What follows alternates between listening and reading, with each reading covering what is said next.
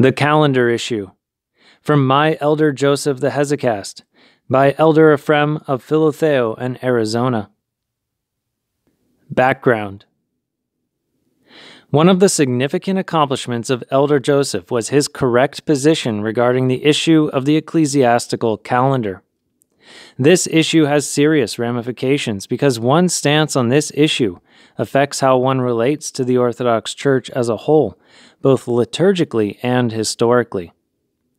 Through the royal decree of January 18, 1923, the government of Greece decided to adopt the new calendar for political reasons. The Church of Greece was allowed to keep the old calendar. A few days later, the Ecumenical Patriarch issued an encyclical to the churches of Alexandria, Antioch, Cyprus, Greece, and Romania, suggesting that they revise the ecclesiastical calendar.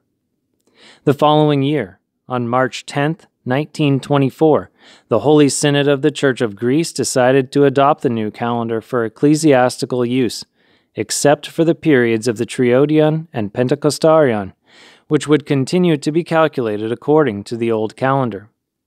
This synthesis, along with the liturgical anomalies it created, was called the Revised Julian Calendar, or more commonly, the New Calendar. The churches of Alexandria, Antioch, Romania, and Bulgaria also adopted this new calendar, despite the objections of many of the faithful. Some people were so strongly opposed to this change that they separated themselves from the church authorities that accepted the new calendar. Thus, this innovation created schisms in the church, which have not healed to this day. For 11 years, the old calendarists had no bishop, which left them with an awkward ecclesiastical status, since every church must have a bishop. In 1935, however, the Bishop of Florina, Chrysostomos Kavouridis, separated himself from the official Church of Greece and joined the old calendarists. His example was followed by Germanos, the Bishop of Demetriados, and Chrysostomos, the Bishop of Zakynthos. These three bishops proceeded to consecrate 4 young bishops, including the monk Matthew Karpathakis from St. Basil's Skeet on Mount Athos. Up until 1937, the old calendarists severely disagreed amongst themselves regarding the status of the new calendar church. Some believed that it was schismatic, and others did not. Their views had not yet crystallized. Bishop Chrysostomos of Florina saw that the majority of the people sided with the old calendar. Therefore, he reasoned that the return of the official Church of Greece to the old calendar would just be a matter of time, as long as the old calendarists maintained a wise, sober stance of objection while avoiding extremism. Thus, he issued an official encyclical proclaiming his belief that the official Church of Greece was the mother church of the old calendar church, that the old calendar church drew grace from the mother church, and that his position was merely a position of objection. When he proclaimed that the mysteries, i.e., the sacraments, of the new calendar church were valid, the old calendarists immediately separated into 2 opposing factions: the moderate old calendarists, who followed Bishop Chrysostomos of Florina, and the extreme zealots, who followed Bishop Matthew, who believed that the mysteries of the new calendar church were invalid. There was a great deal of argument, often heated, between the 2 factions. The zealots especially invoked all kinds of anathemas and curses upon Bishop Chrysostomos. All 20 monasteries on Mount Athos, except 1, decided to continue using the old calendar. Footnote: the holy monastery of Vatopedi temporarily accepted the new calendar, but later reverted to following the old calendar. Yet all of them remained in communion with the Patriarch of Constantinople, which had adopted the new calendar. When the controversy over the calendar issue first broke out, the eloquent monk Matthew of St. Basil's Skeet persuaded many of the Athonites in the Skeets, including Elder Joseph, to become zealots, i.e., not to follow the stance of the monasteries of Mount Athos. Elder Joseph even sent a diatribe to Bishop Chrysostomos, criticizing his acceptance of the New-Calendarist mysteries. But since Elder Joseph joined the Zealots out of a genuine zeal for the tradition of the Holy Fathers, he was not fanatical. This is why he was open to God's help. Revelations from God.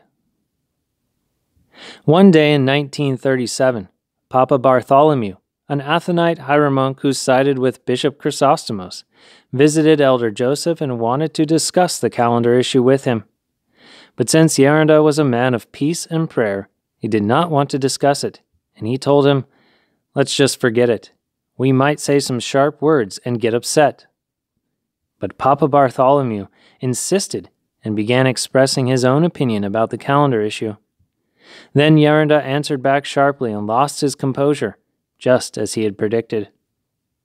When he returned to his cell to rest, he was still in a disturbed state. As soon as he entered his cell, he heard a scratching noise under the planks on which he slept. When he lifted up the planks to see what it was, he saw a demon with horns and a tail. Since Geronda had abundant grace in his soul, he was not terrified, but justifiably surprised. He asked the demon, "What do you think you're doing here?" "You're the one who invited me in," the demon replied, "by saying those things outside to Bartholomew." As soon as he heard this, he was shocked and disappointed. He said to himself, "By saying harsh things about the New-Calendarists, I must have blasphemed against God's church and enabled the demon to enter. Could it be that they are closer to the truth than we are?" The demon disappeared after Geronda made the sign of the cross. Then with many tears he began to pray that the truth would be revealed to him. After praying for a while, he fell asleep. In his sleep, God showed him the following dream, which he related to his brotherhood as follows. "I found myself on a small chunk of Mount Athos in the sea, and the waves were threatening it. I wondered how I ended up in such a dangerous situation. Full of fear, I reasoned that since this chunk of rock was shaking and that the waves had already begun to cover it, it wouldn't be long before it would sink, and then I would drown. Nearby, however, I saw the huge Mount Athos, which repulsed every wave coming from the sea. I said to myself, as soon as this chunk of rock gets closer to the mountain, I will jump onto it, and then I won't be afraid anymore. Thus, at the first opportunity, I jumped onto the solid ground of the mountain. Indeed, soon thereafter, the small chunk of rock was swallowed up by the sea, and I said with relief and a sense of security, 'Glory to thee, O God.' And then I woke up." As soon as he woke up, he understood the significance of the dream and began to question the correctness of his stance as a zealot. Furthermore, when Papa Ephrem of Katunakia prayed about the same issue, God informed him with a voice that told him, "In the person of the Bishop of Florina, you have rejected the entire church." Likewise, a little while later he heard during prayer a divine voice telling him, "You are subject to the Patriarchate, not to the Bishop of Florina." In this manner, they realized that things were not as the old calendarist zealots claimed, and that the mysteries of the new calendarists were indeed valid. They decided to beg forgiveness in writing from Bishop Chrysostomos of Florina for the diatribe they had sent him. Geronda composed a makeshift letter seeking forgiveness, which he and his brotherhood signed. I was not there yet, as did Papa Ephrem of Katunakia and the others in his brotherhood. Father Anthony Kalaitzis of Kafsokalivia, who was going to deliver the letter by hand, wanted to add something to the end of the letter stating, "We consider you an Orthodox church." Everyone else agreed with that addition and signed the new version of the letter. After receiving the letter, Bishop Chrysostomos replied saying that he forgave them. Exactitude with obedience. Papa Ephrem of Katunakia describes what transpired next, which shows how much exactitude true obedience requires. It was a Tuesday, and in the evening I had critical thoughts about Geronda. In particular, I was thinking about the letter we had sent to the Bishop of Florina, and I sort of disagreed with Geronda. I thought to myself, since we have declared in writing that we will follow Bishop Chrysostomos of Florina, if future circumstances make us follow the monasteries, which are under the ecumenical patriarchate, which is what ended up happening, we will need to revoke our signature that we gave to Bishop Chrysostomos. This is what I was thinking, and I said to myself, we should not have written the letter the way we did, but we should have merely written, Your Eminence, we have made a mistake, and nothing more. The following Saturday, I went to Geronda in order to serve liturgy. As soon as he saw me, he said, Papa, there is something within you that separates you from me. Don't separate yourself from your elder. Don't separate yourself from me. I had forgotten all about those thoughts of mine, since 4 days had passed. So I said to him, Geronda, I can't think of any thought I have that would separate me from you. You have something that separates you from me. As soon as I saw you, my soul was enlightened to know that you have some thought that separates us.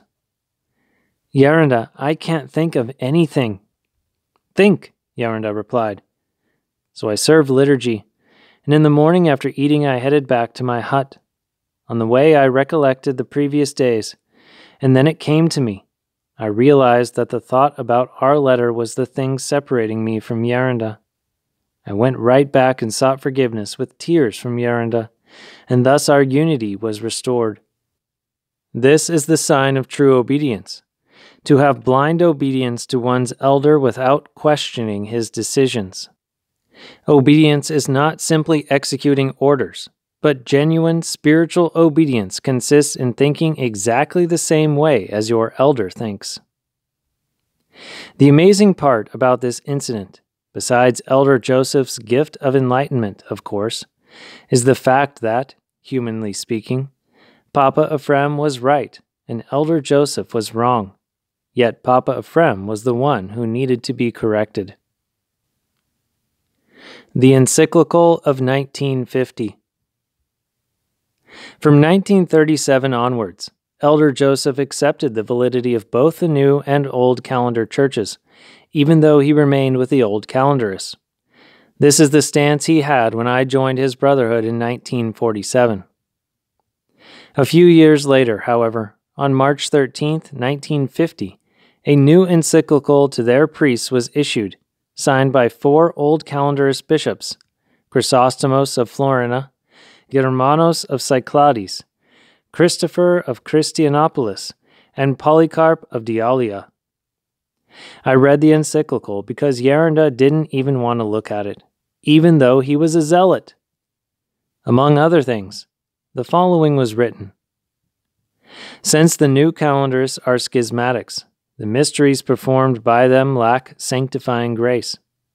Moreover, you must not accept any New-Calendarist into our holy church, nor be of service to him without his having first stated that he condemns the innovation of the New-Calendarists and declares their church to be schismatic. As for those who have been baptized by those innovators, they should be anointed with a holy Orthodox myrrh, which we have in abundance. When I read this, I shuddered. The author of this encyclical seemed like an executioner to me. The old calendarists repudiated not 1 or 2 bishops, but the entire local church of Greece, which had never even momentarily ceased having canonical relations with all the other Orthodox churches.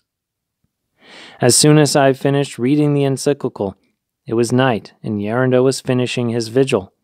I went to him and told him what it said. That's it, we're leaving. They have made a grave error. This cannot be the truth of God. We must return to the stance of the monasteries. But first we will pray about it, to see what God will tell us. Prayer, my children, prayer, fathers. We must pray that God will reveal to us what to do, so that we do not make a mistake. We will accept whatever God reveals to us.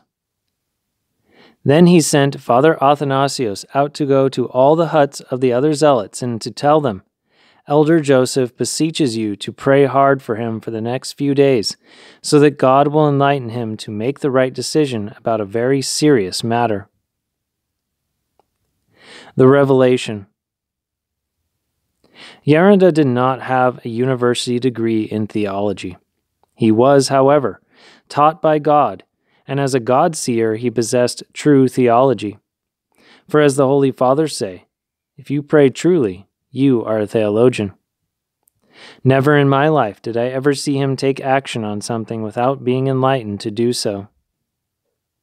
For this issue of utmost importance, Geronda made us all fast and pray for 3 days.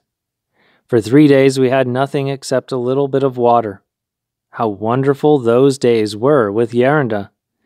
It was so beautiful when Geronda had us all pray about this issue. On the third and final day, Geronda remained inside his cell all night praying with tears. We waited outside his cell for him to come out like another Moses and tell us the results of the synod. When he came out, it was evident that he had seen a vision.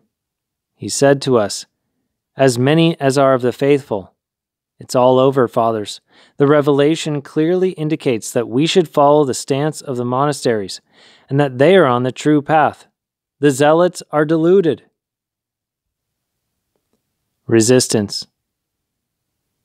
This was indeed a great and sudden turn for Geronda, for until then he was a zealot, and a strict one at that. Until then, we were all zealots. Arsenios, Father Joseph the Cypriot, Papa Ephraim of Katonakia, outspoken Elder Nikephoros, and others including myself. Such a sudden change in Elder Joseph was a complete surprise. Since, however, Geronda was never fanatical and never took sides out of passion, he was open-minded enough to see that this was the orthodox path. A person who is not stubborn and fanatical is open-minded. He is open to seeing his mistakes and accepts correction. "Geronda, what did you see?" the fathers asked. "I'm not telling you. The revelation is certain, 100%. The issue has been resolved. We will side with the monasteries, and we will commemorate the patriarch." Father Athanasios jumped up and exclaimed, "I'm not commemorating the patriarch. He's a heretic." Arsenios said, "Geronda, many people have fallen into delusion, even great saints." Father Arsenios, there are only 2 roads. Choose whichever one you want. Either be obedient to what I'm saying and stay, or get up and leave. I am siding with the monasteries. "But Geronda, I'm having a hard time accepting it," Father Arsenios replied. "Father Arsenios, if that's how you feel, leave." Immediately everyone froze. As soon as Father Arsenios heard that, he said, "Evlogison, forgive me." Father Athanasios still raised objections, however. "Father Athanasios," Geronda told him, "take your sack and go to the great Lavra, and tell them that we submit ourselves to the monastery and to the patriarchate. Go and enroll us, now, and get our identification cards because we are going to be with the monastery. This is God's path. The old calendarists have strayed off the path. Imagine that, claiming that the new calendarists are damned and that their mysteries lack grace." Full of disturbing thoughts, Father Athanasios set off for the Lavra with his sack. He was thinking, "I wonder, is Geronda right? Is he wrong?" As he was walking, he became tired, and when he sat down to rest, he fell asleep. In his sleep, he saw a vision that convinced him that Geronda's stance was correct. He then went back to Geronda and enthusiastically said to him, "Geronda, I will obey you. I will commemorate the patriarch and do anything else you say. What I saw convinced me that it is God's will." What did he see? I don't know. I was young then and didn't ask him. When Father Athanasios told the fathers at the Lavra that Elder Joseph had decided to side with the monasteries, they didn't believe him. They said, "How can such a zealous, strict person possibly leave the zealots?" Father Athanasios replied, "What would you like me to do to prove to you that I am telling the truth?" They said, "We want to see you receive communion here with us." So he stayed overnight and received communion with them the following morning. Then they believed him. Thus we enrolled with the monastery and received our identification cards. Some of the others were disturbed since they were zealots, and they had many things to say to us. Elder Nikephoros shouted at us, but Geronda would not yield in the least. Even Papa Ephrem of Katonakia told him, "Geronda, be careful. The Holy Fathers have said that even the elect will be led astray in the end times. Papa, if you don't want to serve liturgy for us, leave. Go back to your elder." Since the revelation Geronda had received was from God, he didn't listen to anyone. As for us youngsters, Father Joseph the Cypriot and I, we had no objection. If Geronda said yes, we said yes. If Geronda said no, we said no. It was not an issue for us youngsters. We were not disturbed at all, and we followed Geronda unconditionally. It was the three older fathers, Father Arsenios, Father Athanasios, and Papa Ephrem of Katonakia, who objected, being somewhat outspoken because of their age. A little while later, Papa Ephrem, my former spiritual father in Volos, visited, and Geronda asked him, "What do you say, Papa? Is that encyclical issued by the synod correct?" He lowered his head and answered, "That encyclical should not have been issued. It is not correct." Therefore, my dear Papa, weren't we wrong in siding with the old calendarists? Yes, we were wrong. We were completely wrong, and so we must put things in order. Geronda's revelation. At first, Geronda chose not to share the vision with us. After some time had passed, however, he did entrust to us the content of his vision, which he described as follows. While I was praying, I saw a brilliant, beautiful church. It had a small exit on the side, and everyone was coming out of the church. In the courtyard, they were arguing. One person shouted, "I am right." Another person shouted, "I am more right." And a third person, "I am with the true church." This reveals that although they were arguing, they all belong to a single church. They have dogmas in common, and they have grace, but they were arguing because they don't have an open mind and haven't achieved sainthood. So how could I say now that the official church of Greece is heretical and lacks God's grace? Should I call it heretical only because of the calendar? And should I say that their bishops are damned? I am with the old calendar, but I think differently from the old calendarists. Indeed, the calendar issue does not affect the salvation of the faithful because it is not a dogmatic issue. There can be differences between local churches in non-dogmatic issues of a liturgical or administrative nature. This does not deprive them of God's grace. After Geronda received this revelation, he sent Father Athanasios out again to all the other zealots to tell them on his behalf, "I thank you for your help. I felt the power of your prayers. Nevertheless, I am publicly announcing that I have decided to side with the monasteries." When word went out that Father Joseph the cave dweller had accepted the stance of the monasteries, some of the other zealots said, "God has spoken.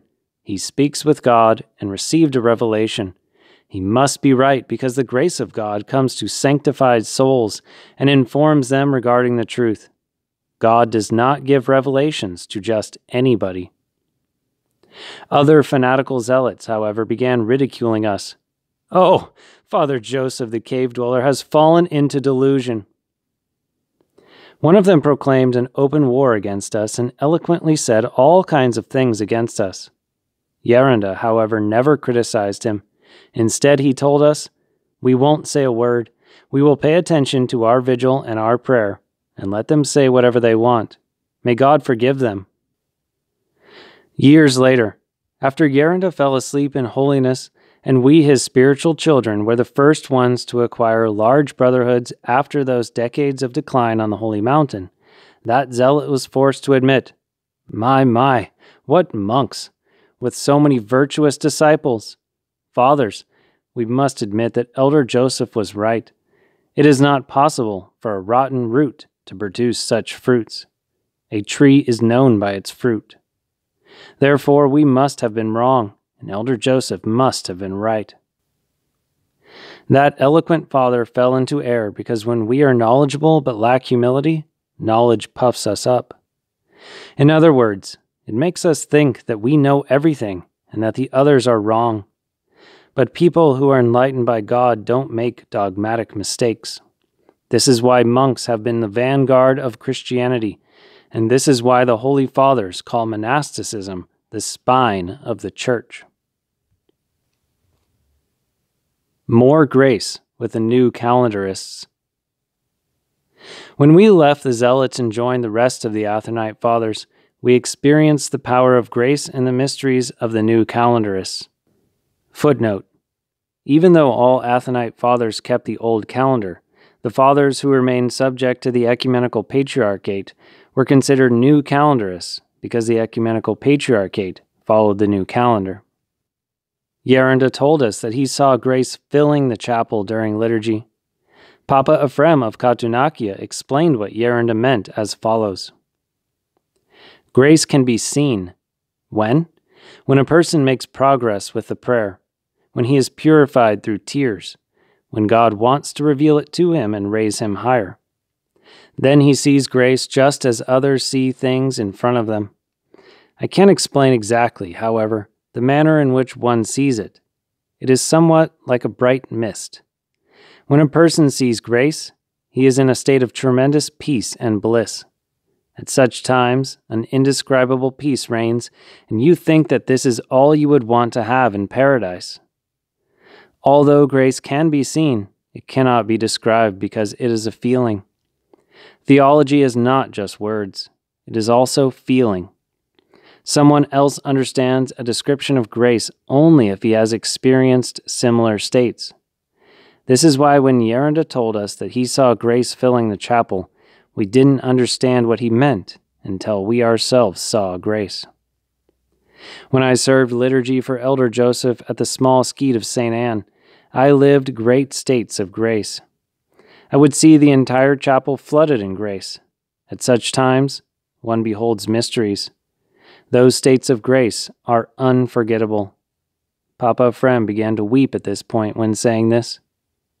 Elder Joseph beheld grace palpably during the liturgy, especially after we sided with the monasteries. I remember one time telling Father Procopios, "Let me wear your cowl when I serve liturgy so that it will become holy and protect you from temptations." Of course, I didn't mean that I am holy or that I would sanctify it. I simply saw that grace would be present and would bless everything in our liturgies. When we were still with the old calendarists, and Papa Ephrem of Katunakia served liturgy, with the eyes of his soul he would see bugs or sometimes mouse droppings on the altar. After we sided with the monasteries, however, he stopped seeing these things. In our first liturgy after siding with the monasteries, we were all flooded with grace, tears, and peace. It wasn't just Geronda or Papa Ephrem of Katunakia who served the liturgy, but everyone. Years later, Papa Ephrem of Katunakia told us, "Believe me, after Geronda sided with the monasteries, I saw him frequently in my sleep. Sometimes he would give me advice, and other times he would console me because I was going through tremendous temptations. But now that I have also sided with the monasteries, i.e., after 1975, footnote, out of obedience to his elder Nikephoros, Papa Ephrem remained with the Zealots until his elders repose in 1975. He frequently tells me in my sleep, 'Come and serve liturgy for me.' As long as I was with the Zealots, he never asked me in my sleep to come and serve liturgy for him. That made a big impression on me." Another revelation for us that the new calendarists had grace came a few years later, after Papa Haralambos was ordained. Papa Haralambos joined our brotherhood 5 months after we sided with the monasteries. In his own words, this is what happened. After siding with the monasteries, at first we did not commemorate the patriarch. After we moved to New Skete, It was necessary one day to serve liturgy at St. Paul's Monastery, where it was definitely required to commemorate the patriarch. "What do I do now?" I asked Geronda. "Go and commemorate him, and when you return, tell me what you felt." I did as he said, and rarely have I received so much grace during the Divine Liturgy as I did at that time.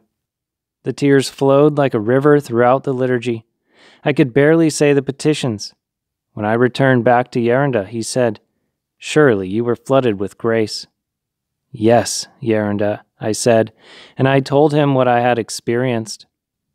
"Do you see, my child, that you are not sinning by commemorating the patriarch, no matter what he said or did, since he has not been deposed?"